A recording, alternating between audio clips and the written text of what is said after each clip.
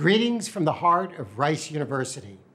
In a typical year, I would begin by saying good afternoon to all our new parents and families. But it's not a typical year. And so you may be watching this greeting not only at any time of day or night, but rather than here with me on campus, you may be in your own homes, whether in Houston or across the globe. But wherever you and your new Rice Owl are as you watch, this week you are all becoming part of the Rice community. It is thus a special pleasure in these most difficult times to welcome all new families into the Rice family. Greetings to all joining us today who played a role in raising our newest group of students, parents, grandparents, uncles, aunts, brothers, sisters, and friends of the Rice class of 2024, and a special welcome to the families of our new transfer students. You come from a great variety of experiences, from small towns and large cities, from as close as a few blocks away to as far as Harare, Zimbabwe, and Hanoi, Vietnam, from huge megalopolises like Shanghai, China, population 24 million, and Seoul, Korea, to small towns like Dyer, Arkansas, population 911, well, now 910. Some of you are part of large, closely knit extended families, and some single mothers or fathers raising children on your own. Some of you enjoy lives of great privilege, and some of you aren't sure you'll make it to the next paycheck. Some of you are Democrats, some Republicans, and some, maybe most, won't confess to being either. Some of you will be leaving your only child with us today, and others have a half dozen more at home. Some of you are sending off the third generation of Rice students in your family, and some of you are dropping off the first person in your family to get a college education. Some of you couldn't be happier, some of you are on the verge of tears, and most of you are probably both. But I will bet we will all agree on one thing. Your children who are beginning at Rice are remarkable people, and they owe a great deal of that to you. So wherever you are in the world, from Anchorage, Alaska to Santiago, Chile, and every place in between, thank you. Each year I commiserate with the new parents and other family members saying goodbye to their children as they embark upon their college experience. This year, with the limited engagement you could have on our campus, and especially if you could not even come to the campus, sending or leaving your child may have been even more challenging.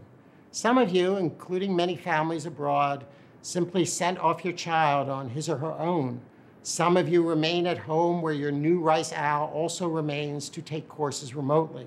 And a special greeting to our families in China whose children may be studying at SUSTEC in Shenzhen. But perhaps what is different this year is that for all of you, as much joy that comes from seeing your child begin college, this year almost all of us will have some disappointment as well. The vast majority of our new students this year will be living on campus, but some have chosen to remain at home, and still others, especially our international students, could not make it to our campus this fall.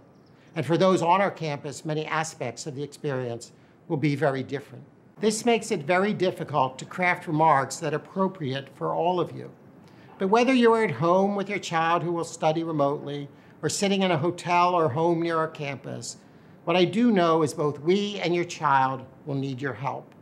Your child, rather your young adult's new life may be complicated for them to navigate. They will want your support even while you remember that part of their experience here is now for them to learn to make their own way through the world. And here at Rice, whether our student is on campus, off campus, in Houston, or remote, they will have access to a wide range of support and social engagements. Rice is indeed a very special and distinct university, focused on our strong sense of community. I actually could make this speech, and all the speeches perhaps to parents of entering freshmen across the nation, very short. In the end, it all boils down to 4 words: don't worry, don't cry. I can barely remember that time now over 4 decades ago when I was dropped off at college by my parents. For some of your children, this will be their first extended time away from home. I had already spent half a year away from home in the 11th grade in Germany, but still that sense of being deposited at my college was new. For one thing, in Germany, I was living with another family. At college, I wasn't sure who, if anyone, would take an interest in my well-being. I was, it seemed, on my own. That is undoubtedly an important part of the college experience, that chance to grow in self-reliance and independence.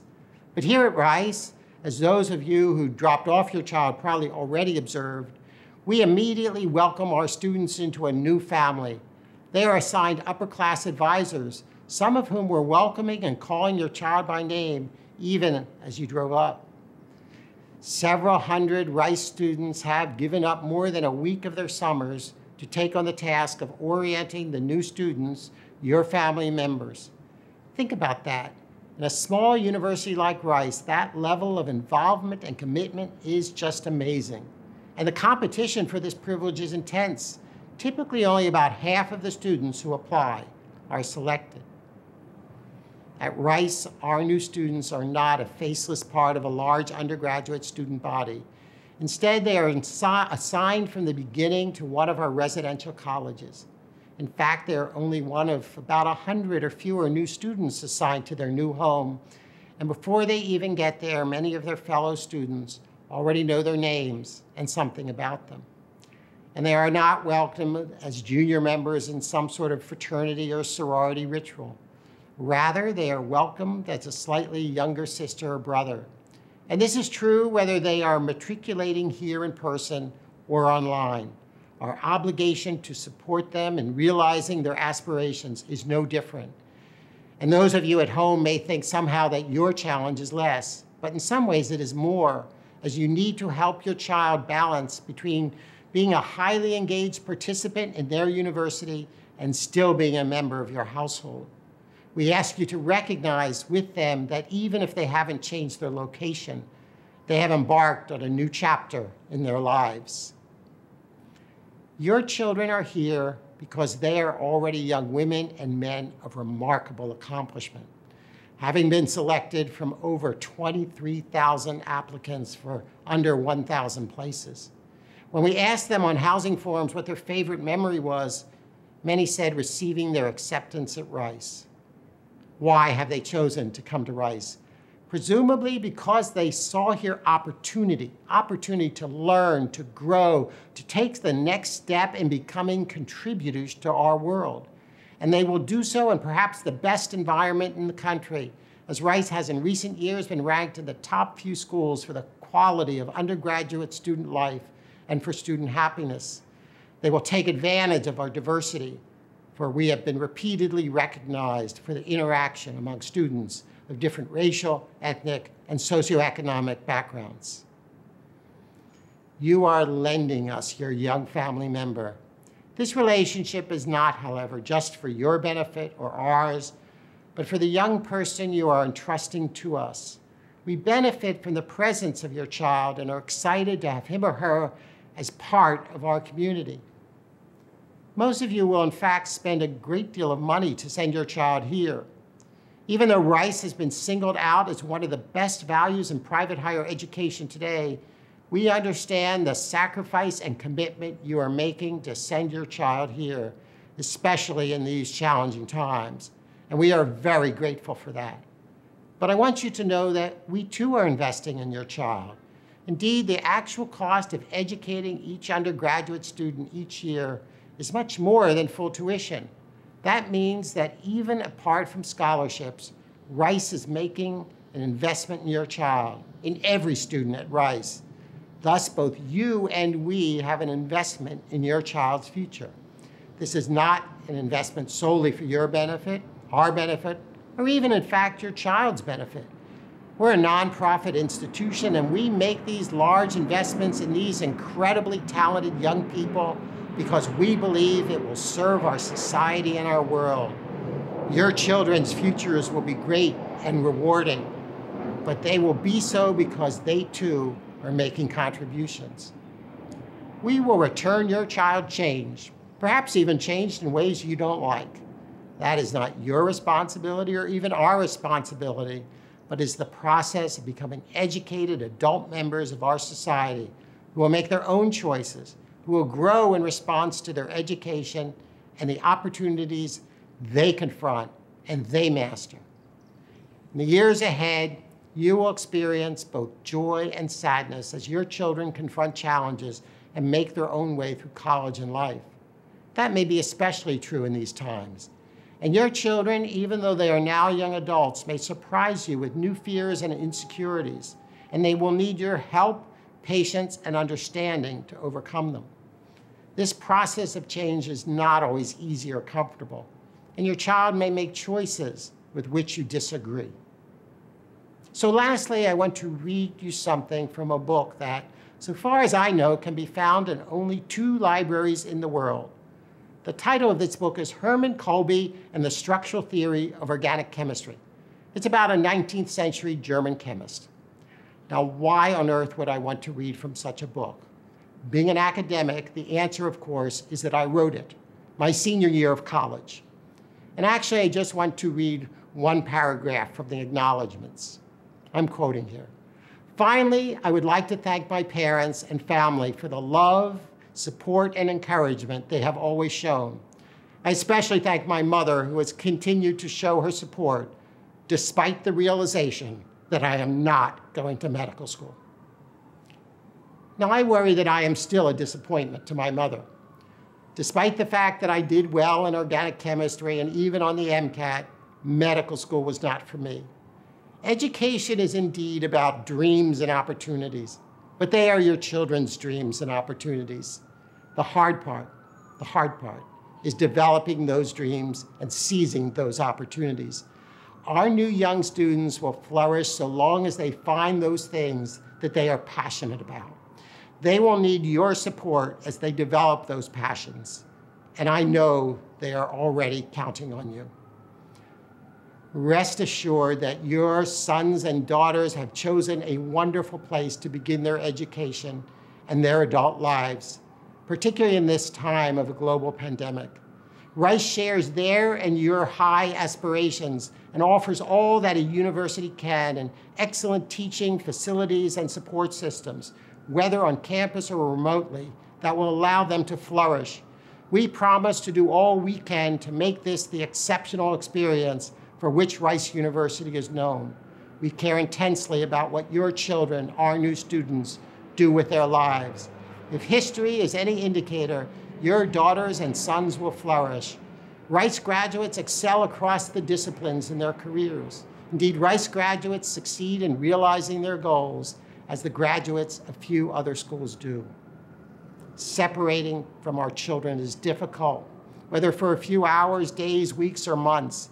But leave when you do, whether leave means leaving the Rice campus or exiting this application on your phone or computer, confident that your child, your young adult, is embarked upon a journey that will serve him or her well for years and indeed decades to come.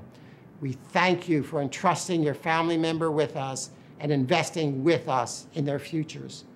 We are honored to play a role in the next step on their way to opportunity, achievement, and contribution. So don't worry, don't cry. We wish you Godspeed in your journeys home or to your kitchen and look forward to seeing you often in the years ahead. Welcome again to the Rice community. Hello, everyone. My name is Bridget Gorman, and I'm the Dean of Undergraduates. In a typical year, this would probably be the first time you would have heard my name, as we would meet when you would come to campus on move-in day for your student. But as we all know, this is not a typical year. I have been communicating with you for some time now, as we have spent the summer looking toward the start of this year with questions, as well as hope in our hearts for your students.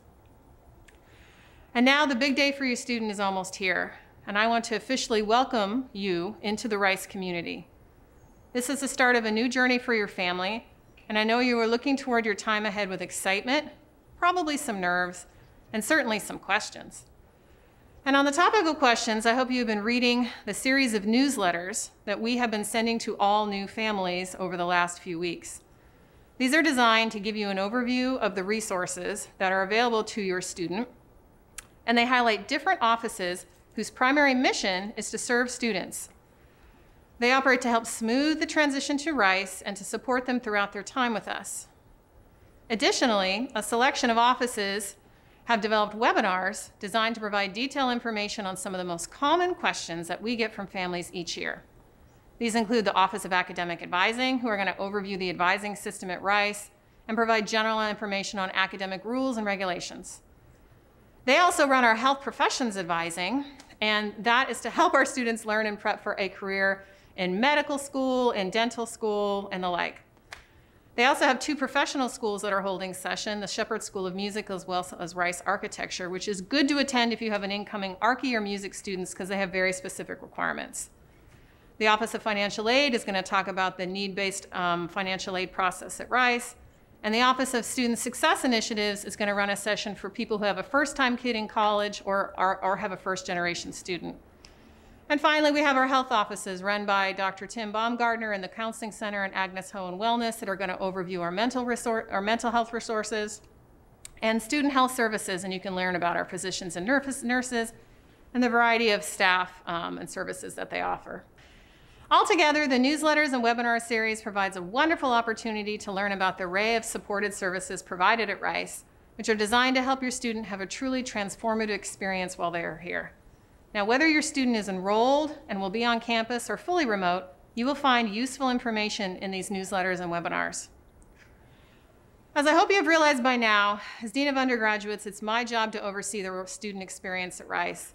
This includes our undergraduate curriculum, especially those related to general education, as well as all non-curricular components of student life. My division includes 15 offices clustered around different topics. One being academics, career planning, and leadership development. So Center for Career Development, Study Abroad, Center for Teaching Excellent. Student life activities and clubs. So this would have things like student media, so the Thresher, which is our student newspaper, K-True, our radio station, Campanile, which is the yearbook, but also student activities in the Student Center. And we have student-run businesses on campus, so the Hoot Deli, Rice Bikes, as well as Coffee House. We also have Rice Bands and Multicultural Affairs Office. Then we have all our health and well-being offices, which I told you about just a second ago with the webinars.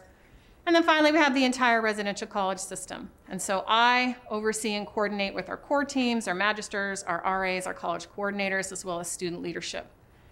So when you think about what I might do and how I might be helpful in the time ahead, know that I oversee all aspects of the student experience that fall outside of the academic departments where your students will ultimately declare a major or a minor. I like to think of my division as the supportive umbrella that wraps around each student. And more than ever, I take my job very, very seriously. The time ahead has many unknowns for all of us.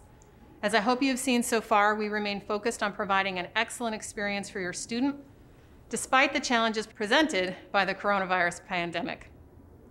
I believe in our plan for fall, but I also recognize that, as we've done since the pandemic began last spring, we will need to remain diligent and adaptable to the circumstances at hand.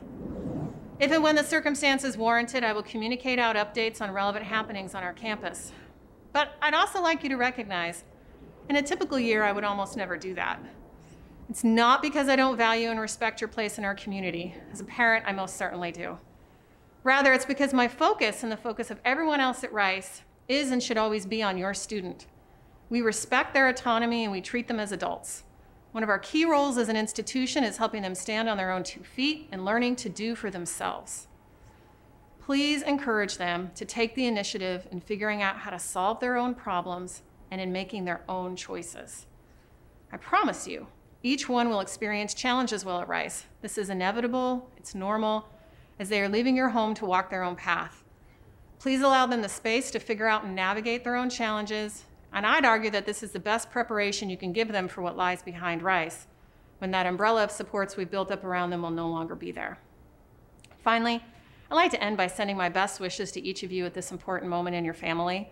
Remember that orientation week is going to keep your student very busy, day and night, through the end of day on Friday, August 21st. Please remain calm if you don't hear much from them during that time. Know that they are our sole focus this week and that we are taking good care of them. I also hope you'll enjoy and embrace the journey ahead. As much as this is a new start for your student, it's a new start for each of you as well. Best wishes to you all. We can't wait to meet your student and our newest owl. I come from a family that isn't the most emotional. I remember standing in the commons of Weiss College, surrounded by all of the teary-eyed families taking their time to say their goodbyes. I recall that my parents said their brief goodbyes, good lucks, and take cares before leaving to catch their flight back to Seoul. While I was filled with nerves and a fear of the unknown, my parents knew that I was going to be okay. Seeing the introduction that Rice had given me, my parents were assured that they had dropped off their daughter at the right place. The moment I stepped out of the car, I was surrounded by upperclassmen who were screaming and shouting my name, moving all of my luggage to my room up 4 flights of stairs.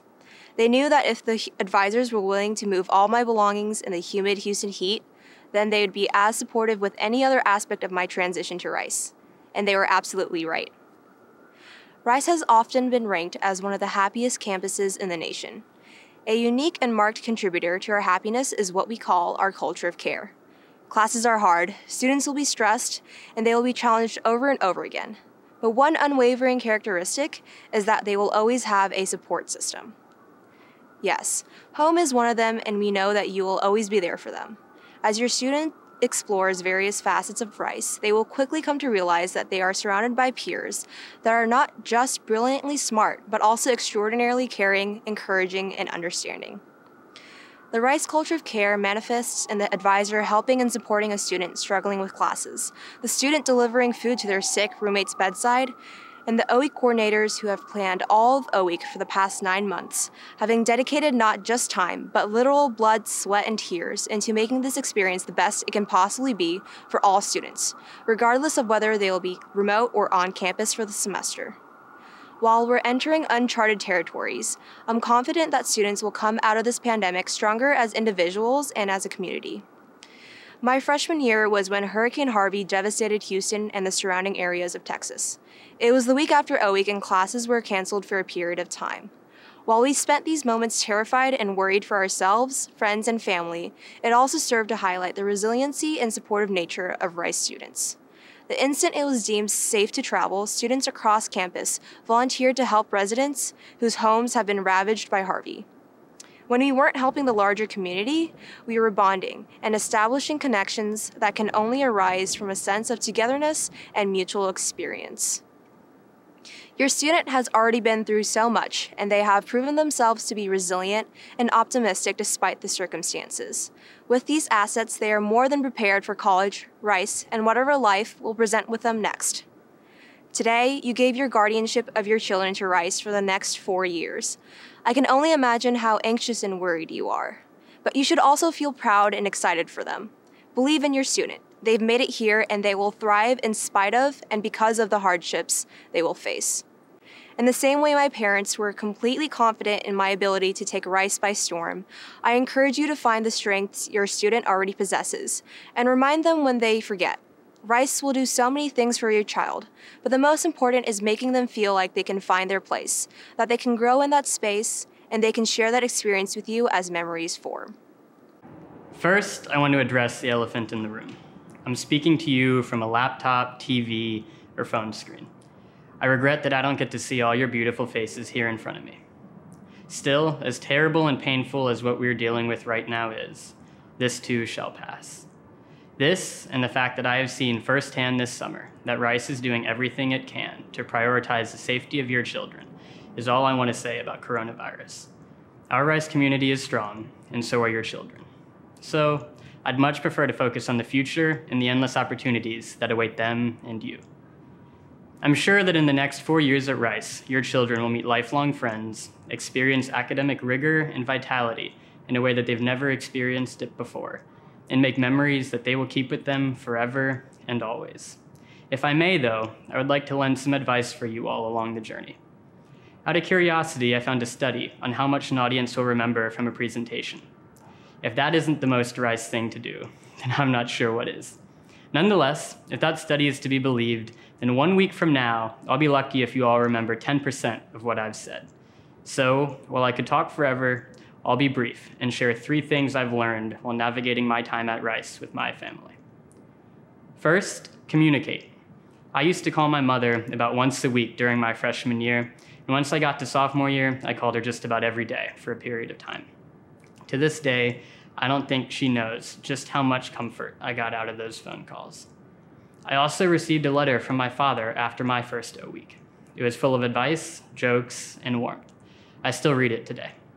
Please don't underestimate how much a short text, email, or phone call means to us, especially in the beginning of our time at Rice.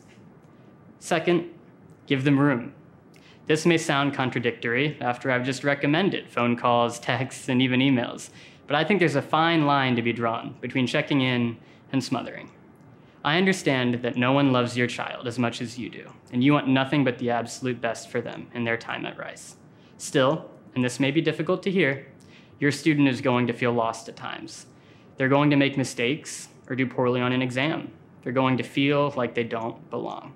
They're going to want to change their major or reevaluate their career path about 1,000,000 times. And that is all okay. I think college is a transitory time, more than any other. And one of the most important things you can do is give your child the room they need to grow and let them know you love them unconditionally. At the end of the day, the only person who's going to figure out who they are and what they want is them. Third, enjoy this. As I stand here and deliver this message to you, I can't help but reflect on the past 3 years and feel nostalgic. The memories I made, and perhaps more importantly in this context, the memories I shared with my family, are some of my favorites in my time at Rice. The next few years for your child are going to be filled with emotions and experiences for both them and for you. There will be special memories, but as bittersweet as it is, these moments won't last forever. Take it from the senior who still remembers their first day of O week like it was yesterday. The time will fly by. All we can do is cherish the moments. Lastly, and this is more reassurance and advice, know that your students are coming to a place that loves them already. Erica and I want nothing more than to meet every single one of them. The O week chords have spent 9 months preparing O week for them. Their advisors already know their names and whatever goofy facts they wrote about themselves on their roommate forms. Really, beginning with the first day of O week, every single one of your children can call Rice their second home, and its community their family. Thank you.